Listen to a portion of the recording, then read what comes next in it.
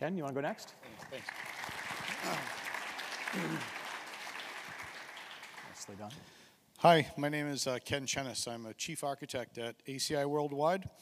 ACI Worldwide is the payments company. You may not have heard of them, but there's a good chance each of you used them today when you checked into your hotel.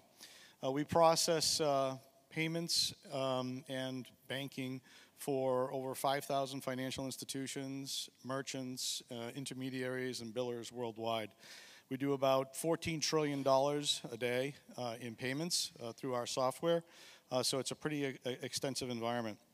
So I'm here to talk to you a little bit about real-time payments analytics and real-time fraud detection that we were able to achieve on the OpenShift platform.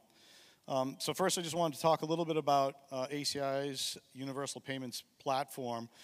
Because we support so many different types of financial modes of moving payments from point A to point B, we have a wide variety of software applications.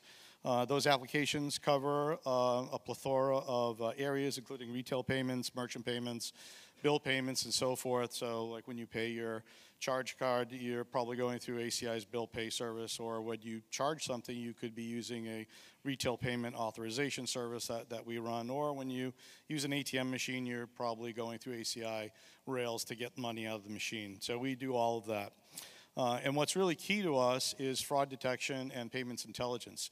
So everything that runs in our cloud environment goes through a centralized Universal Payments Platform, which is hosted in the ACI cloud. It's a private cloud that's geo-distributed in multiple data centers across the world.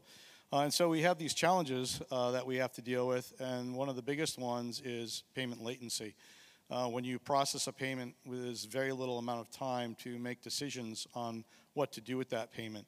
And during that decision-making time, that's when we have to make the determination as to whether or not it's a fraudulent transaction or a good transaction, and what other payment intelligence we want to tag on to that payment.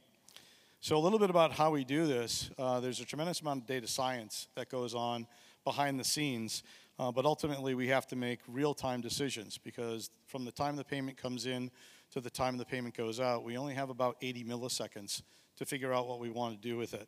And so for those of you that are working in microservice land or working with services in general, hopefully you'll recognize 80 milliseconds as not a tremendous amount of time to do everything that you'd have to do with this. So we start off with machine learning and data science, working on data in a big data repository on a Hadoop cluster. And what ultimately comes out of that is features, rules, and models. Those features, rules, and models are what we apply real time to each transaction that's flowing through the system. So in parallel of sending the data to the historic repository so that we can continue to do continuous machine learning on it, we send it to a real-time decision engine where we apply the features and the rules and models in real time, and we make a decision on what to do with the payment. We had some challenges with early versions of this product as our payments started to increase in volume and fraud detection started to increase with complexity.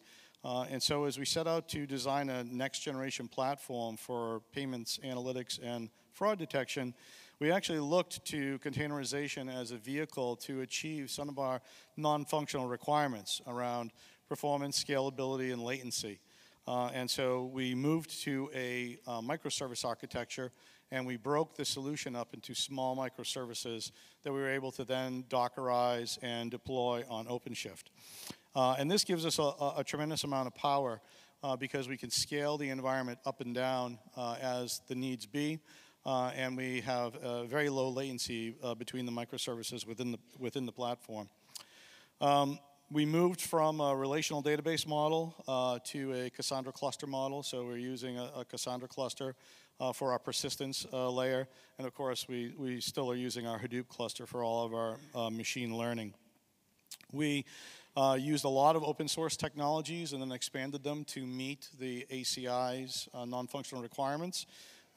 We are very stringent about security, and we're very stringent about ensuring that a payment gets from point A to point B without getting lost. And we have about a 40-year history where we've never lost a financial transaction, and that means a lot to ACI. So here you can see our transactions come in through our universal payments platform. It's kind of like a universal adapter. Then they go into our event receiver. Everything's defined through metadata. So as the data evolves, we can just do configuration changes into the environment, and it automatically updates. We never have to experience any downtime in the environment because we can roll service updates throughout the environment simply by deploying new containers.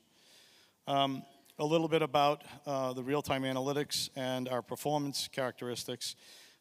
We come into the exec runs into a microservice which is running a complex event processor. We can spin up any number of these. During Black Friday weekend, we'd probably have 6 or 7 of these running in parallel. We execute our models the same way. We'll have multiple model executors running in parallel. We will go to the Cassandra data store to retrieve all of the feature information, and then we make a decision. And we rode through the Black Friday weekend, which is basically Black Friday and Cyber Monday, and maintained a 30 millisecond latency time for all of our decision making. So we were pretty proud to hit that metric on the OpenShift platform.